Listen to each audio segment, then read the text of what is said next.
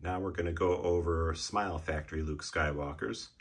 As you can see from this view, there's a lot of variations on pants colors and a lot of discolored ones in there. It definitely seems more common for the Smile Factory Lukes to discolor than the other factories. The reason I have so many in my collection is because I like the discolored ones, so I've purposely bought them.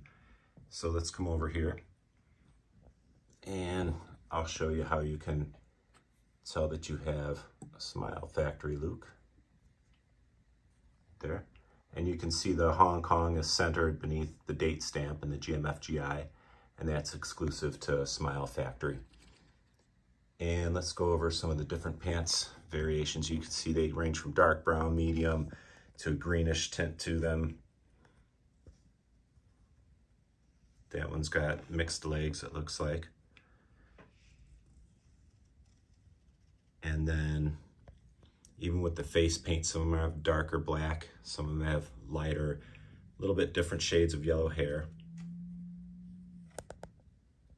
That one back there, I really like the way that one discolored with a little bit of a, I don't know, almost a purple shade to the arms and that orange tunic.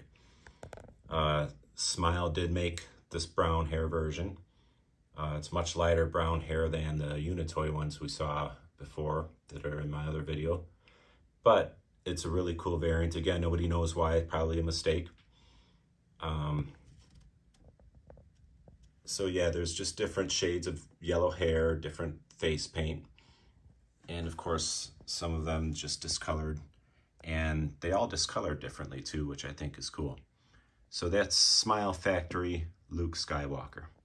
If you have any cool ones that are discolored or any pictures you want to share at all of the Lukes in your collection, feel free to share them in the comments. I'd love to see them.